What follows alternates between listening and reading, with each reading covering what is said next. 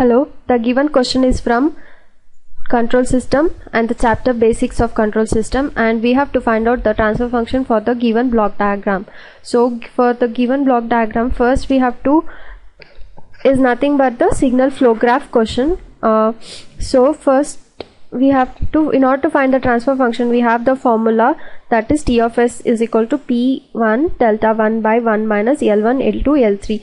P1 is the number of forward paths, and here from this figure we can find we can clearly see that there is only one forward path, so that is P1, and delta 1 is the cofactors, and 1 minus L1 plus L2 plus L3. L1 is the single non-touching loops, and L2 is the two loops which are non-touching, and L3 is the 3 loops which are non-touching.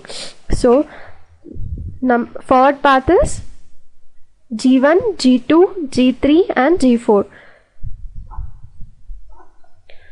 Next we have to find out L1, L2, L3 in order to find the transfer function. L1 is this, and we have only one single non-touching loops, that are L1, L2, L3, that is minus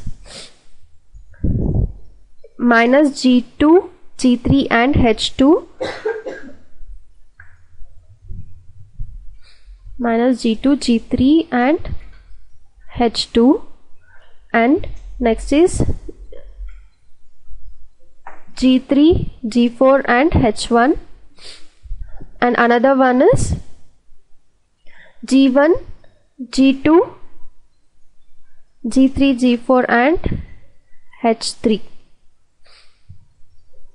This is one more single non-touching loops. There are no two non-touching loops, and there are no 3 loops which are not non-touching to each other. So if you just substitute this obtained forward paths and L1, L2 and L3 values in the formula, we'll obtain the transfer function. We'll obtain the transfer function which is matching with the option A. This is the very simple problem which will be always asked in the GATE question. So it's very important. Thank you.